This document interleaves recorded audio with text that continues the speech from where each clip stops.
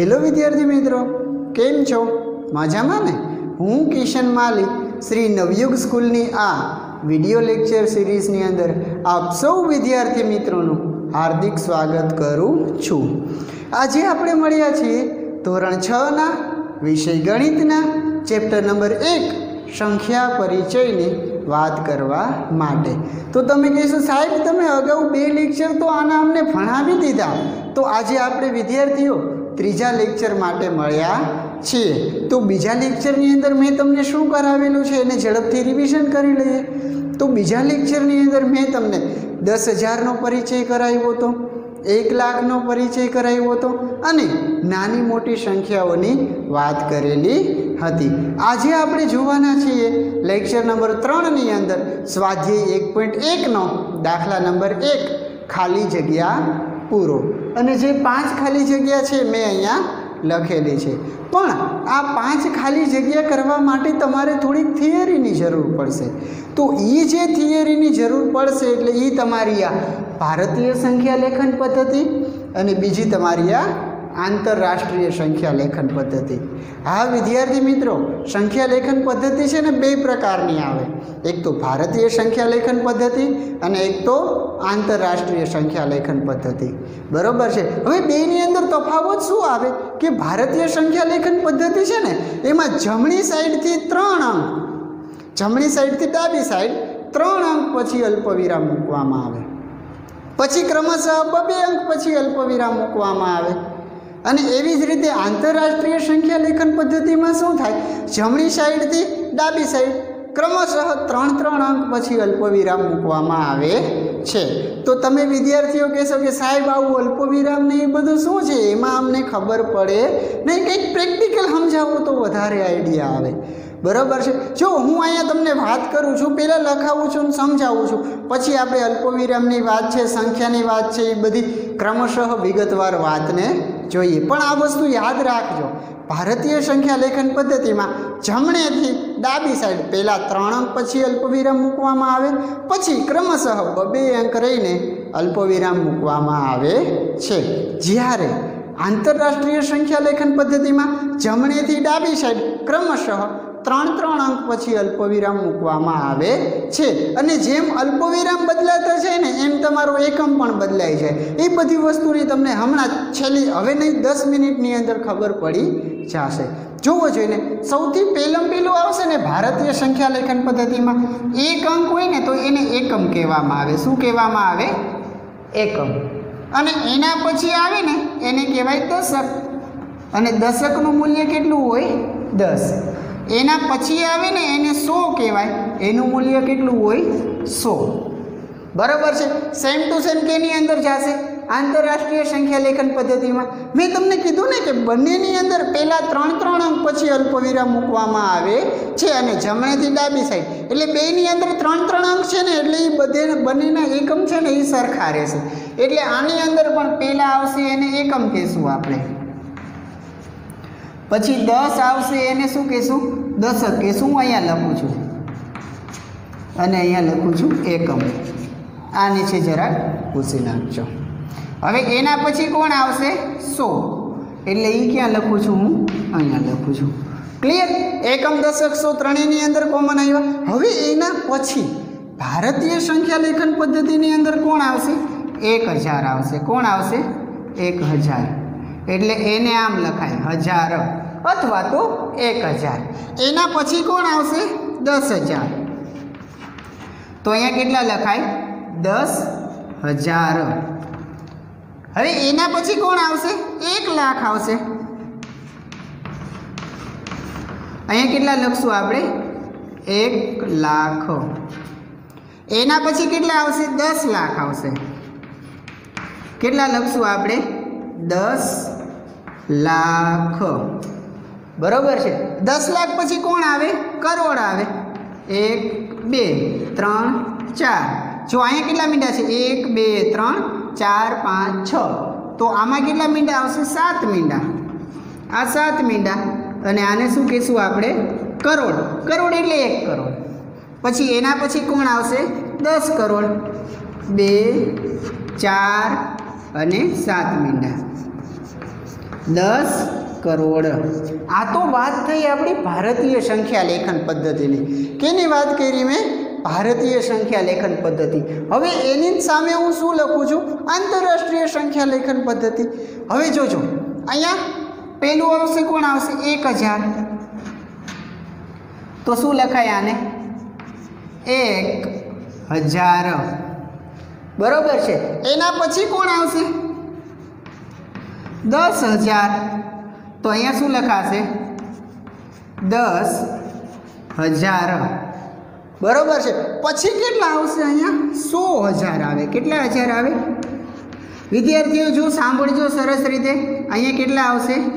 100,000। કેટલા આવશે? 100,000। એકમ દશક 100,000, 10,000, 100,000। જો હવે અહીંયા 3 આંકડા થઈ ગયા ને, વળી પાછું અલ્પવિરામ 3 અને 3, એટલે એના પછીનો જે એકમ છે એને આપણે આંતરરાષ્ટ્રીય સંખ્યા લેખન પદ્ધતિમાં મિલિયન કહીએ છીએ। શું કહીએ છીએ? મિલિયન। અને 1 મિલિયન પછી કેટલા આવશે? 10 મિલિયન। તો અહીંયા હું કેટલા લખીશ? 10 મિલિયન। અને 10 મિલિયન પછી કેટલા મિલિયન આવશે? 100 મિલિયન। 100 મિલિયન અહીંયા લખાય 100 મિલિયન, બરાબર છે। અને મિલિયન પછી કોણ આવે? બિલિયન આવે। જો હવે તમને આછો પાતળો તો ખ્યાલ આવી ગયો હશે। અહીંયા શું વસ્તુ શું થાય છે એ તમે નોટ કરજો। જો આ પેલા 3 આંકડા છે, એમાં 3 આંકડા પછી અલ્પવિરામ મૂકવામાં આવે છે, એટલે આ પેલા તો ત્રણેયમાં કોમન જ છે। પછી જુઓ જોઈને આ 1000 અને 10,000, એકમ કયો છે? 1000નો। કયો એકમ છે? 1000નો। એટલે જો અહીંયા 2 આંકડા પછી અલ્પવિરામ આવ્યું। હવે વળી પાછા 2 આંકડા પછી અલ્પવિરામ આવે ને, એટલે એના પછી એકમ ફરી ગયો। કયો આવ્યો? લાખ। એકમ દશક 100, 1000, 10,000, લાખ। એકમ દશક 100, 1000, 10,000, લાખ, 10 લાખ। ફરી પાછું 2 આંકડા પછી અલ્પવિરામ, આ ફરી પાછો એકમ ફરી ગયો। એકમ દશક 100, 1000, 10,000, લાખ, 10 લાખ, કરોડ। સમજાણું? તો જો હવે તમને વધારે આઈડિયા આવ્યો હશે। મેં તમને શું કીધું હતું? ભારતીય સંખ્યા લેખન પદ્ધતિમાં જમણી સાઈડથી ડાબી સાઈડ પહેલા 3 અંક પછી અલ્પવિરામ આવે। આવી રહ્યા એકમ દશક 100। પછી શું કીધું હતું તમને? કે ક્રમશઃ 2 આંકડા પછી અલ્પવિરામ આવે। જો આવ્યા, અને જેમ અલ્પવિરામ આવે ને એમ એકમ બદલતો જાય। શું થઈ જાય? એકમ બદલતો જાય। તો પહેલા એકમ દશક 100, બીજો એકમ કયો? 1000નો, ત્રીજો એકમ કયો? લાખનો, ચોથો એકમ કયો? કરોડનો। જોજો, પહેલા 3 આંકડા પછી અલ્પવિરામ, પછી 2 આંકડા પછી અલ્પવિરામ, પછી વળી પાછા 2 આંકડા પછી, વળી પાછા 2 આંકડા પછી। હવે ક્લિયર થાય છે કે નહીં? હવે આપણે વાત કરીએ છીએ આની। તો હવે આની અંદર મારે તમને એટલા બધા નહીં સમજાવવા પડે, કારણ કે તમે લોકો સમજુ જ છો। જોવો જોઈને, પહેલા 3 આંકડા એટલે એકમ દશક 100, પછી જો 3 આંકડા પછી અલ્પવિરામ આવે છે એટલે 1000, 10,000, 100,000, બરોબર ને? એના પછી વળી પાછા 3 આંકડા પછી મિલિયન, 10 મિલિયન અને 100 મિલિયન, બરોબર છે? એકમ દશક 100, 1000, 10,000, 100,000, મિલિયન, 10 મિલિયન, 100 મિલિયન। જો આમાં ક્રમશઃ 3 આંકડા પછી અલ્પવિરામ આવે છે ને, એટલે 3 આંકડા પછી એકમ બદલે છે। આમાં 2 આંકડા પછી અલ્પવિરામ આવે છે એટલે 2 આંકડા પછી એકમ બદલે છે। ક્લિયર કે નહીં? તો આ જે સંખ્યા પદ્ધતિ છે ને, એને આપણે ભારતીય સંખ્યા લેખન પદ્ધતિ અને આંતરરાષ્ટ્રીય સંખ્યા લેખન પદ્ધતિ કહીએ છીએ। આ મિલિયન પછી બિલિયન આવે અને એ બધી વસ્તુ કન્ટિન્યુઅસલી આગળ ચાલી આવે, પણ અત્યારે આપણે આટલી જરૂર છે એટલા માટે મેં તમને આટલું સમજાવ્યું। હું જેવો બોર્ડ અહીંયાથી થોડોક આઘું જાઉં એટલે તમને લખવાનો ટાઈમ મળે તો આ તમે વ્યવસ્થિત રીતે લખી લેજો અને બુક બનાવજો, એ તમને બહુ બધું કામ આવશે। એ પહેલાં આપણે આ થોડા ક્વેશ્ચન છે એને સોલ્વ કરવાની ટ્રાય કરીએ। હવે તમને ઓલું છે એટલે એની સામેથી જોઈને તમે કરી શકશો, બરાબર છે? શું કીધું છે અહીંયા? 1 લાખ બરાબર ખાલી જગ્યા 10,000, બરાબર છે. તો જુઓ જઈને ભારતીય સંખ્યા લેખન પદ્ધતિમાં 1 લાખ આવે કે નહીં? તો આ તમારા 1 લાખ, બરાબર. એના બરાબર કેટલા 10,000 થાય? હવે 10,000માં કેટલા મીંડા આવે છે? 4 મીંડા. તો 1 2 3 4, તો કેટલા 10,000 થયા? 10. જો અહીંયા હું તમને લખી દઉં છું. 1 લાખ બરાબર કેટલા મીંડા થશે? 4 મીંડા થશે ને, એટલે અહીંયા શું લખાય? લાખ. પણ આ 4 મીંડા એટલે તો શું થઈ જશે? 10,000. તો કેટલા લખાય? 10 ગુણ્યા 10,000, એટલે આને 10,000 વંચાય છે. પછી વળી તમે ડબલ વાંચશો તો અમુક કંટાળો થઈ જશે. તો 10 ગુણ્યા 10,000 એટલે કેટલા વંચાય? 10,000.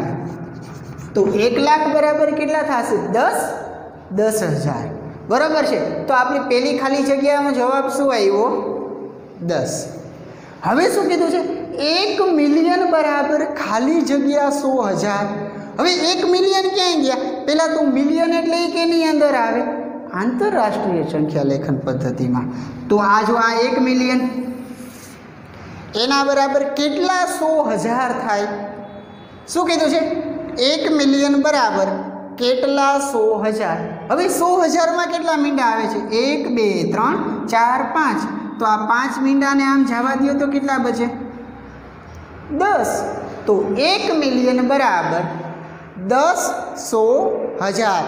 હંમેશા યાદ રાખો વિદ્યાર્થી, અહીંયા ઉપરથી નીચે આવે ને એટલે 10નો વધારો થાય. તો 1 મિલિયન બરાબર 10,100,000. તો અહીંયા મારે કેટલા લખવા પડશે? 10. સેમ ટુ સેમ 1 કરોડ બરાબર ખાલી જગ્યા 10 લાખ. હે ને? 1 કરોડ બરાબર ખાલી જગ્યા 10 લાખ. હવે 1 કરોડ ક્યાંય ગયા? જો આવી રહ્યા છે ને, આ તમારા 1 કરોડ. એના બરાબર કેટલા? 10 લાખ. જો ઉપર જાય એટલે કેટલાનો વધારો થાય? 10નો થાય કે નહીં? તો ગણી લ્યો ને આમાં 1 2 3 4 5 6. 10 લાખમાં કેટલા મીંડા આવે? 6. તો 1 2 3 4 5 6. તો આટલા મીંડા જવા દો આમાં, તો કેટલા થઈ ગયા? 10. શું થઈ જશે અહીંયા? 1 કરોડ બરાબર કેટલા? 10 લાખ. તો 1 કરોડ બરાબર 10 લાખ. જો ઉપર જાઓ ને એટલે તમારા 10 વધે એટલું યાદ રાખવાનું, તમારે બીજું કંઈ વધારાનું યાદ રાખવાનું નથી. નેક્સ્ટ જુઓ, 1 કરોડ બરાબર ખાલી જગ્યા મિલિયન. હવે કરોડ એટલે એ કેનો એકમ છે? ભારતીય સંખ્યા લેખન પદ્ધતિનો. મિલિયન કેનો છે? આંતરરાષ્ટ્રીય સંખ્યા લેખન પદ્ધતિનો. જુઓ જોઈને 1 કરોડ એટલે ક્યાં ગયા? આ રહ્યા. 1 કરોડ બરાબર આપણને શું પૂછ્યું છે? કેટલા મિલિયન? પહેલાં તો 1 કરોડ બરાબર કેટલા લાખ થાય? 10 મિલિયન થાય કે નહીં? તો ક્વેશ્ચન આપણો એવો થઈ ગયો કે ભાઈ 10 મિલિયન છે એના બરાબર કેટલા મિલિયન થાય? તો અહીંયા કેટલા લખવાના આવે? 10. સમજો 1 કરોડ બરાબર કેટલા મિલિયન થાય? 10 મિલિયન થાય. કેટલા મિલિયન થાય? 10 મિલિયન. આ સીધું જ છે, જુઓ ને, બંને એકબીજાની સામસામે જ છે. આ 1 કરોડ કેટલા મિલિયન? 10 મિલિયન. નેક્સ્ટ એના પછીનો ચોથો અને પાંચમો ક્વેશ્ચન શું કીધો છે? 1 મિલિયન બરાબર ખાલી જગ્યા લાખ. તો મિલિયન એટલે કેમાં? આંતરરાષ્ટ્રીયમાં આવી રહ્યું. આ 1 મિલિયન તમારા એના બરાબર કેટલા લાખ છે? 10 લાખ. આવું તો નાના છોકરાને પણ ખબર પડે ને. તો 1 મિલિયન બરાબર કેટલા થશે? 10 લાખ. તો જુઓ વિદ્યાર્થીઓ, આ જે ભારતીય સંખ્યા લેખન પદ્ધતિ અને આંતરરાષ્ટ્રીય સંખ્યા લેખન પદ્ધતિની પહેલાં તમને એનાથી એટલા બધા પરિચિત નહીં હોય, પણ આ જે લેક્ચર સમજ્યા પછી તમને આમાં ઘણો બધો વધારે ખ્યાલ આવ્યો હશે કે કઈ વસ્તુનું કેવી રીતે ટ્રાન્સફર કરવું. પણ આ જો વસ્તુ તમારી સામે લખેલી હોય ને તમને આવડતી હોય ને તો એને સોલ્વ કરવાની મજા આવે. આમાં મેં જો કંઈ બીજી વસ્તુનો ઉપયોગ જ નથી કર્યો, તમને સમજાવ્યું છે ને તમારી સામેથી જ એકબીજા સાથે એને મેચિંગ કરાવ્યા છે. બરાબર છે? તો તમે પણ આ જે બધી વસ્તુ છે એને આવી રીતે વ્યવસ્થાથી સમજજો, વ્યવસ્થાથી શીખજો, અને જરૂર પડે તો આ લેક્ચર છે એને બીજી વાર જોજો. તો લેક્ચર પૂરો કરતાં પહેલાં આ લેક્ચરની અંદર જેટલું કંઈ સમજાવ્યું છે શોર્ટ રિવિઝન કરાવી દઉં. બરાબર. સૌથી પહેલી વાત કેની કરી આપણે? ભારતીય સંખ્યા લેખન પદ્ધતિ, આંતરરાષ્ટ્રીય સંખ્યા લેખન પદ્ધતિ. ભારતીય સંખ્યા લેખન પદ્ધતિમાં શું આવે? જમણેથી ડાબી સાઈડ 3 અંક પછી મૂકવાના.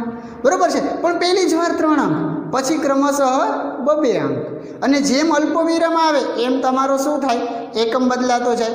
પહેલા અલ્પવિરામે એકમ દશક 100 આવે, બીજા અલ્પવિરામે 1000 10,000 આવે, ત્રીજા અલ્પવિરામે લાખ 10 લાખ આવે, ચોથા અલ્પવિરામે કરોડ 10 કરોડ આવે. સેમ ટુ સેમ કેમાં વયા જાવ? આંતરરાષ્ટ્રીય સંખ્યા લેખન પદ્ધતિમાં. આંતરરાષ્ટ્રીય સંખ્યા લેખન પદ્ધતિમાં શું કહે છે? છેલ્લેથી 3 આંકડા પછી અલ્પવિરામ, અને પછી આ ભારતીય સંખ્યા લેખનમાં 2 આંકડા એ ફરે છે. પણ જ્યારે આંતરરાષ્ટ્રીયમાં ક્રમશઃ 3 આંકડા. એકમ દશક 100 બેની અંદર કોમન, 1000 10,000 100,000, પછી મિલિયન 10 મિલિયન 100 મિલિયન. તો જેટલું કંઈ ભણાવ્યું હતું એને મેં તમને શોર્ટમાં રિવિઝન કરાવી દીધું છે, અને એના પછી આપણે આ 5 ખાલી જગ્યા જોઈએ. તો વિદ્યાર્થીઓ, હું આશા રાખું છું કે આ લેક્ચરની અંદર મેં જે કાંઈ પણ સમજાવ્યું એ તમને બહુ જ વ્યવસ્થિત રીતે સમજાઈ ચૂક્યું હશે. તો આપણે ફરી એકવાર મળીશું આના પછીના લેક્ચરમાં નવા ટોપિક સાથે. ત્યાં સુધી જય હિન્દ, જય ભારત.